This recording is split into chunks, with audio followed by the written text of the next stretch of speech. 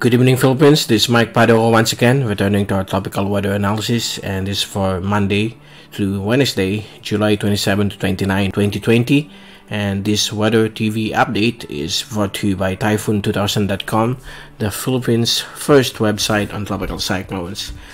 Let's begin with our update. Here's the latest GovSat beginning today, Monday through tomorrow, Tuesday.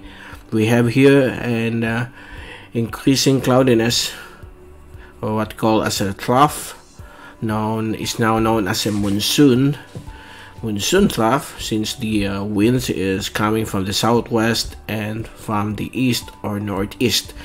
The convergence of those two trade winds, or those two wind flows, will create this monsoon trough. And since we are on the southwest monsoon season, that's the reason why it's called the monsoon trough. And we have a weak LPA also developing right here, quasi-stationary, barely moving. And this LPA together with the monsoon trough will bring some scattered to widespread rain showers and thunderstorms across the central and southern Philippines. That includes Mindanao, Visayas, Palawan, Sulu Archipelago. Then tomorrow over the Bicol region, so expect some lots of thunderstorms occurring over these areas. So watch out for lightning strikes or possible flash floods, just in case a severe thunderstorm passes over your area. So that's the latest on the LPA, the weak LPA in the monsoon trough. Elsewhere, good weather across the Philippine Islands, except for some isolated scattered rain showers and thunderstorms will be expected, particularly in the afternoon or evening. We have another surface trough here over central Micronesia, a weak LPA just to the southeast of a large high pressure cell to the south of Japan, and the frontal system or stationary major front moving towards Korea and Japan.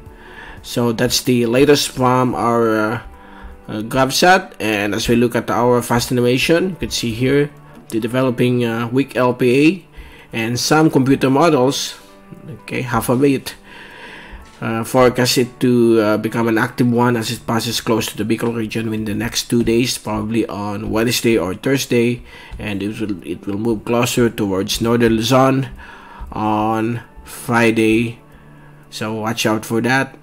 And as we look at our zoom in satellite animation from windy.com, this is the infrared satellite where you can see the increasing thunderstorm array of thunderstorm forming over the Visayas and approaching the Bicol region. So watch out for some rainfall activity within the next 12 to 24 hours. And as we look at our 2-day rain and wind forecast from the ECMWF model, this is from the windy.com app, you can see that lots of rain showers and thunderstorms will be expected all throughout the country, and also on Wednesday.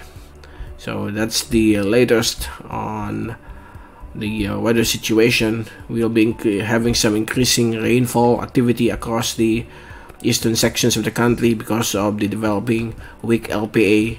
This is the model from the ECMWF that will be on Wednesday, very close to the Bicol region, that small circulation embedded within the monsoon trough.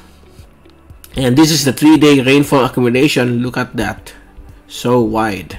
So these are the rainfall events all across the Philippine Islands, brought about by the localized thunderstorms and the LPA, as well as the monsoon trough and the possible enhancement of the southwest monsoon once the system moves over the area of extreme northern or northern Luzon this Friday.